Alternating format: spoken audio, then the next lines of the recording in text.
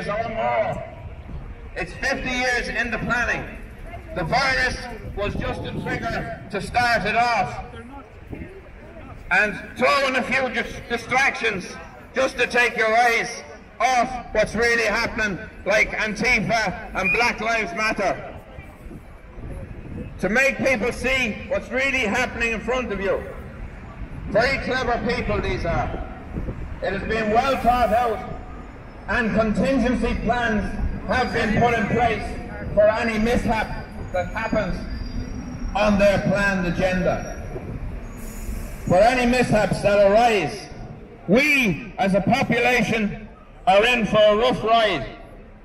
A lot of things are going to happen to us if we put all this disbelief, and I mean everybody needs to believe that there is a hidden agenda and stop dismissing it as just a virus.